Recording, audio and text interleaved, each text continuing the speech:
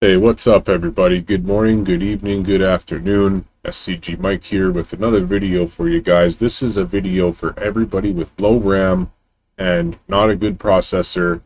This is for low spec guys that are having issues joining traffic servers. Alright, so you're having problems getting into traffic servers. The game's not giving you an error. You're loading into the server. It might pop in for a sec, you get disconnected, you might start loading in, it might go black screen, you get booted out. No errors, nothing like that. You just can't join some servers because of traffic.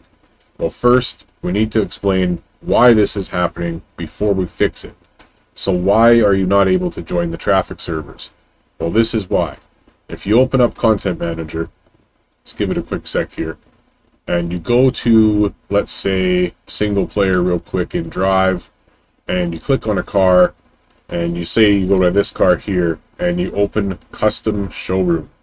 It's actually going to show you the triangles on the car, which is like your polygon, basically your poly count, objects, and materials. In these traffic servers, you will have a lot of highly detailed cars, which will go 3, 4, 5, up to 10 times, even more than 10 times this amount. So in some servers, you can be trying to render cars and use much more RAM and VRAM because cars have up to 10 to 15 times more detail, more materials, more objects, they're higher detail. This is going to big time affect your performance, affect your RAM, and everything like that.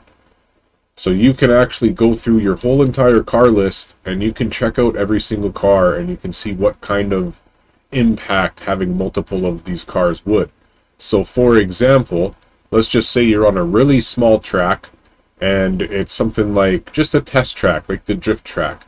Anybody can run that map on pretty much any type of system with decent FPS in any car almost.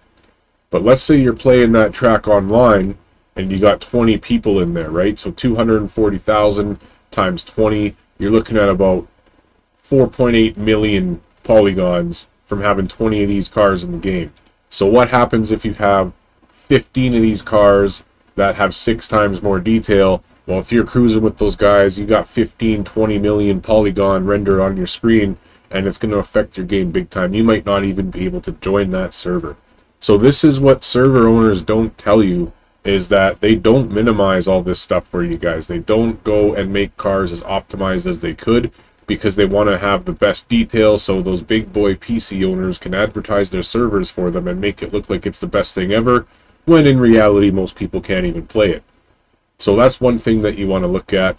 The other thing is going to be your map and how many traffic cars are allowed in the server, how many are per player, which you can't see, and the server owners probably don't tell you that, and how many players are allowed to actually be in the server at the same time, and how many players will be around each other at the same time, and combined, how much traffic and player cars are you going to have on your screen at the same time. This is all going to affect your performance, your ability to join the server, and your ability to play the game just in general in those servers. So one thing to keep in mind when you're going through all this is you just go to the server list and you start looking at servers, downloading the content, and you start looking at the detail of the cars, and if you're having issues, you can check out that one way. That's just to check out how bad the performance is, why the servers, you can't join them, why the RAM is so high when you're trying to join, why you can't join with 16 gigs or 8 gigs of RAM. This is for everybody that's having that problem. This is one thing you can look at. So how do you give yourself the best chance of joining one of these servers? Well, that's why I have my task manager up, because most people that are playing this game, I notice, they don't prepare their PC to play the game. So if you're going to be joining a high-end traffic servers that use lots of RAM and stuff like that, I have an 8-core Ryzen 7 9800X3D 4080 Super 64 gigs of RAM. Look at me in Task Manager. I'm using 12 gigs of memory right now. That means if I have 16 gigs of memory and I don't do anything about this right now, I'm not going to be able to join the server because I'm already using 12 and I'm using 15 to 20% of my CPU already as well. So what we need to do here is we need to go through a couple of these windows in Task Manager, and what we're going to do is we're going to get this right down to almost nothing.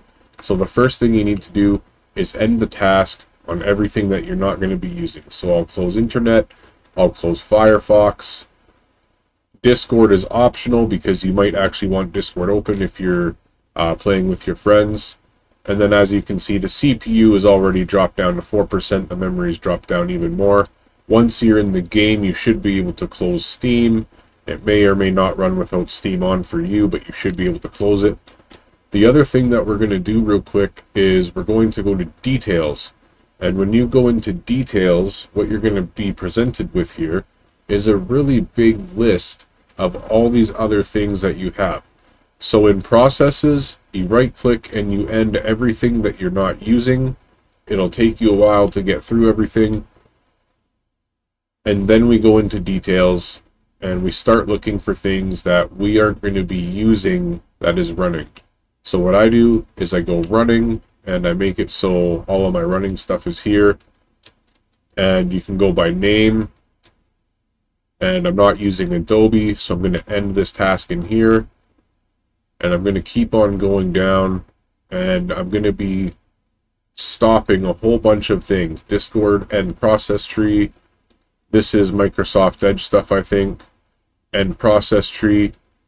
We're just going to have to keep ending all of these by themselves. But as you keep ending these, what you'll notice is that you're going to start seeing that even more things are being less used. So all of this Steam service, Steam.exe stuff, you might be able to play the game while not using it, you might not. So let's just keep going through here. And anything that we recognize as something that we're actually not going to be using, we will just go ahead and just completely get rid of it like that. So let's click on running again, and let's just go see here. Like game input host service, I can end that process. I can end this process. And then we also want to go into services. Services is where you're going to be able to stop things. I actually should have gone here first, my bad. This is where you're going to be able to stop the service from running before you end the process, so it won't come back on. So if you come through here, you're going to have a description. You want to use this to make your description really big, so it gives you an idea of what it does. And then you want to drag this over so you can see how much is here and what it is. So I'm not playing Xbox Live. I'll stop that service. You see what I'm saying? I don't need one sync on right now. I'll stop that service. And then you keep going down. And you keep going down. And you just keep looking for things that you're not going to be using that you know are going to be okay for you to disable. You don't want to disable things that you don't know. And a really good thing is to scroll down here and look through the description. Mystic Light Service, I don't need that while I'm playing Assetto. Keep going down, keep going down. Microsoft Store install, I don't need that service on. Gaming services, I don't need that on. Game input service, I probably don't need that on. But if it stays on, then I probably do for some reason. That's okay, so we'll keep that on. Sorry. And if you go through here and you notice all of a sudden that like something stops working, then you probably just disabled the service. That was something that you shouldn't have. With notifications for Windows, we'll turn that service off. Microsoft account sign-in, we'll turn that one off. Wi-Fi Direct, I don't use Wi-Fi, we'll turn that one off. You see what I'm saying? There's a whole bunch of things you can go through here. System main, you actually don't need that one on. And you keep going down everything that's running and everything you don't need. Radio management service, I don't need that one. Plug play, probably don't need that. MSI Center, we can turn off our MSI Center. We don't need that. And let's keep going on. We don't need device install. We're not installing any devices.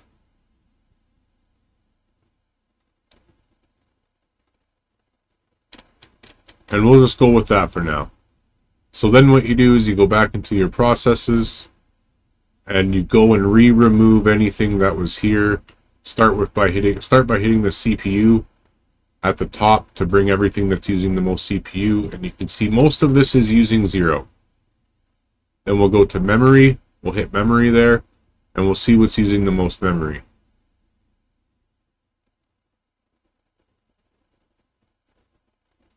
Nothing really crazy. So the next thing we can do here, another thing that you want to do is if you go ahead, now maybe this will end and it won't come back. Right? No, it came back. That's okay. All good. So now what we're going to do is we're going to type in msconfig, and we're going to go to the startup tab and open task manager, and we're in the startup apps. And you just want to make sure you right click and disable anything that you're not using when you're starting your PC.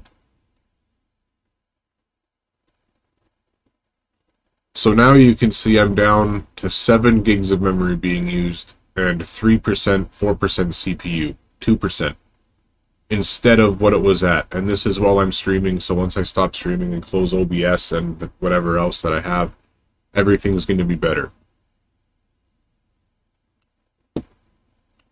So now another thing we can do is if you really want to get deep in there, you can type in regedit like that, and you can scroll through here, and you will find a whole bunch of things that you can actually delete because they're old game save stuff, old games that you don't play, content for old games, any old things that you might have installed for apps and stuff like that, like iRacing. I don't have iRacing anywhere. You know, I can literally just delete iRacing right out of here. You can go ahead and delete anything out of here that you know that you don't use. So there's all of that you can do as well. And then the other thing that we want to look at here is we want to go to our local disk or whatever under my PC, wherever I'm going to find that on Windows 11. There it is. And then we go to this PC, local disk C, program 86 for me. It might not be for you. You go to Steam, and then we go to Steam apps, common. Any games that you've uninstalled that you're not playing, go ahead and delete all that stuff from here, because the more space you have, in theory, the quicker things can run, right? So if you're running on a system and you have a 2 terabyte hard drive and only 12 gigs of space left on it, your game actually is not going to run as good. So this is where you can delete a bunch of games. And another good folder to go into is if you just go back to your file explorer and you find where the users tab is, which I just have to look for real quick, users, and then SCGmike. You go into the app data folder, and this is where you also will find a whole bunch more things for data for games and stuff that you've probably already deleted. Things will still linger around in here that you can delete to save more space. So that's another thing you can do. And then basically what you do is you go ahead and you restart your PC, which I'm going to do now, and I'll make a quick little clip and show you guys the difference after I restart my PC and then do all of this stuff again. The performance usage is going to be minimal, so I'll be right back.